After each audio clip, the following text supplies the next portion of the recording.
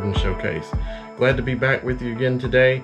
Got just a few things that I want to share with you today. One being some vases. We're going to do a little vase talk with Mark on some Noritake vases that I found at an auction that are a little unusual in design.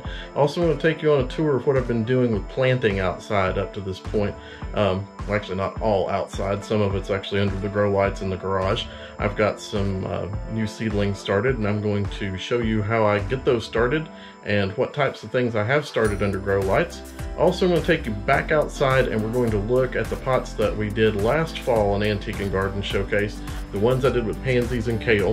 Of course, the kale's gone. The kale could not take the winter, but the pansies are hanging in there. So you'll see what I'm going to do to those pots to make them a little bit better. And I didn't say it in the little video clips that I did, but I'm going to add a few more pansies in there in just a few days to kind of fill in the gaps in those pots a little bit.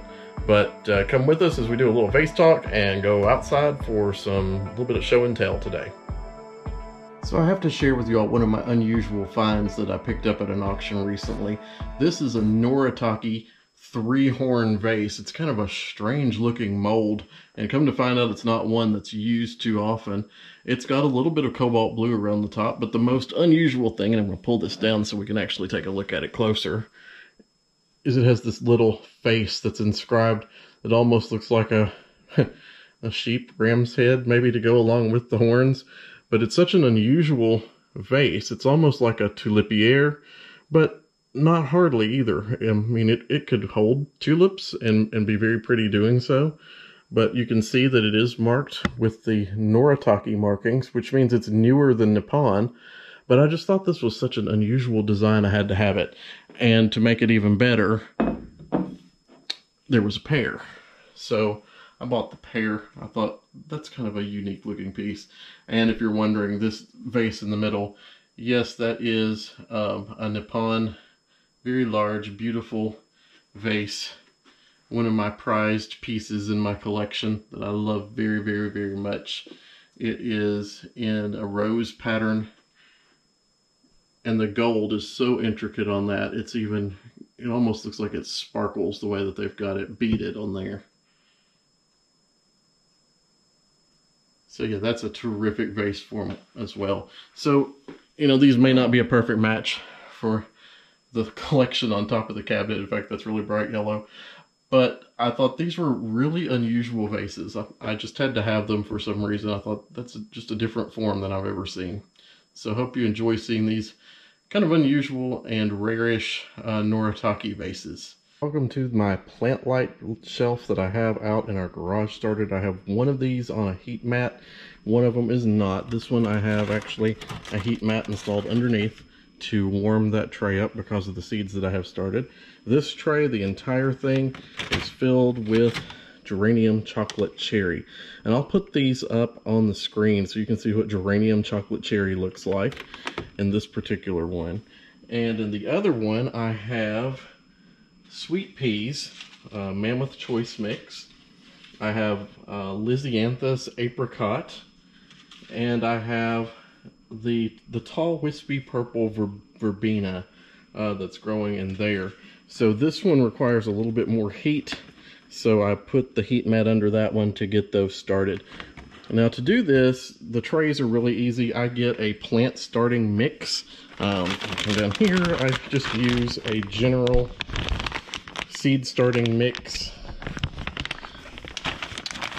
Typically a Miracle-Gro, that's the one I'm using this year. Miracle-Gro seed starting mix. Sometimes I use Jiffy. Just depends on pretty much what the stores have.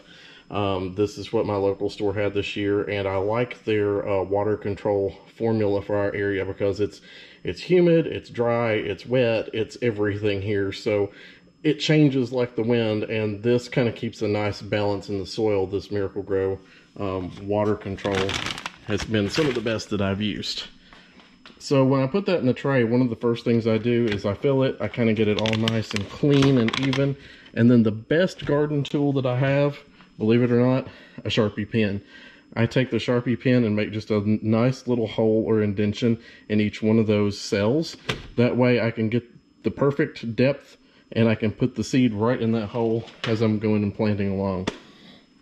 The next thing that I have is, these are some of the Proven Winners Radiance Caladiums that came out last year. I dug those seed, or the bulbs up at the end of the season, let them dry, and I'm trying to put them out here to see if they'll pre-start a little bit. So I'm anxious to see if these come back, how they're going to do, and if these do really well and come out the way I'm hoping that they will, I'm going to use these in the front porch urns this year and save myself a little bit on planting costs out there. So right now, this is what I have started under my light system. In a little bit, I'll probably have some more. I'm going to do some sunflowers and probably some garden vegetables out here as well. And for next, I'm going to take you outside. We're going to take a look at the planters from last fall. The planters from last fall still had the pansies in it. I ripped the kale out of there the other day. It was looking pretty rough, and I'll show you what I got planted out there. So next, we're heading outside. Alright, so we're out on the front porch, and I'm looking at the planter that I did last fall. As you can see, some of the pansies looking a little sad after ice storms and freezing rain and cold and whatever else, but they are still very much alive, and they will come back out. I have picked up a few extras to kind of boost them, but I took out all the kale because the kale was looking really nasty looking. It was just done for.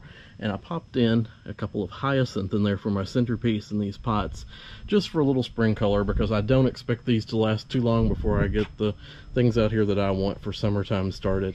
But I always like to plant pansies in the fall because you really get 2 seasons out of them. They do come back in the spring, and as you can see, some nice blooms have already started to form. Some that ended up in the ground down here below it have bloomed all winter long, and at Christmas time I had some out here just around the edges of the porch that were blooming, and they still are. I mean, granted, these things were covered in 2 inches of ice less than 2 weeks ago. And you talk about a tough plant. This one is one that you truly want for your garden, especially in the fall and the spring. So these planters will come back. They look a little rough right now, but they're on their way to a nice showy springtime. So I'm working on these containers now, and these containers I did the same thing as the front porch containers. I put a hyacinth in the middle using some old pansies that I had in there last fall, and then I'm actually planting some new ones in. I picked up a little carton at the local store today. I'm going to do the same thing down through here. I took the old kale out. I guess I need to take the old kale tags out. Right, yep, get those out of there. And in those spots where they were at, I put a little bit of shake and feed fertilize that I had there, and just in each pot to kind of get them going. I'm going to fill in those holes where the kale were at with some new pansies, and then these should be ready for springtime too in just a few days.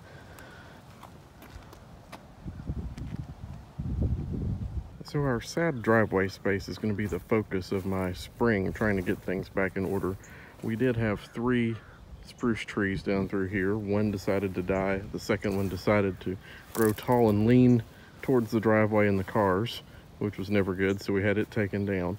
So now we're left with this space, and I'm thinking about doing a simple skinny spruce here, the weeping white maybe at the beginning, and maybe doing some hydrangeas in the background and kind of do some groupings around through here. Maybe actually take this into a shape. So starting maybe right here and going into maybe like a peanut shape in this area, and in the middle filling in with hydrangeas, and maybe doing some things like cannas in the middle and those wispy verbena. Kind of take it on the look of the Grand Garden Showcase, the islands that they do there. Kind of an idea that I have with this wind out here today. We go from ice storms to 70 degrees here in Kentucky, and it's just the way it is. I mean, you can see right now, the leaves are flying and wind is going like crazy. But I'll take this over an ice storm any old day. But that's one of the areas that's going to be a focus of springtime, to get this mangy looking driveway to look like something again, so it just has no curb appeal at all. So get this all cleaned up, and maybe the sad little spruce will have some friends here pretty soon. Something else new that I'm going to try this year, I was at my local Ollie's store, which is kind of a bargain discount store. They have closeouts, they have overstock buys and whatever. And I was in there this year, and in the spring they had the Scott's brand all-in-one precision drip kit for pots and planters. And you get 8 micro drippers and 50 feet of the professional tubing that's in there. It says it covers up to 8 pots or planters.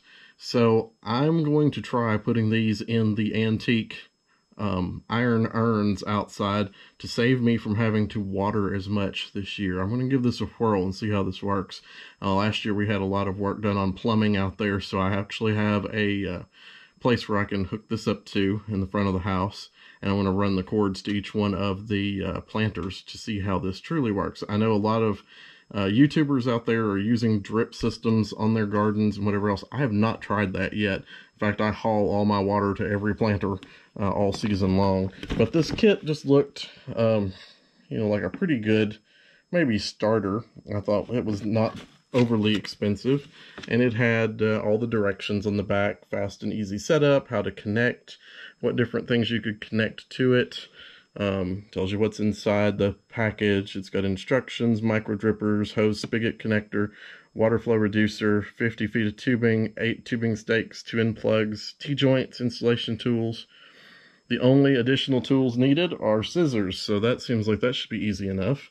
And I actually bought 2 of these kits because I thought one is not going to be you know, long enough to go, and some of my containers are really long, and I don't think 1 dripper is going to be enough for 1 pot, especially when I get to the lengthy ones. I'm thinking maybe at least 2 or maybe 3, and some of those will be needed. So this is going to be a project that I have coming up for the spring before I do any of my planting, is to try to get these iron antique urns hooked up to drip this year. So new challenge for Mark outside. I'm looking forward to it.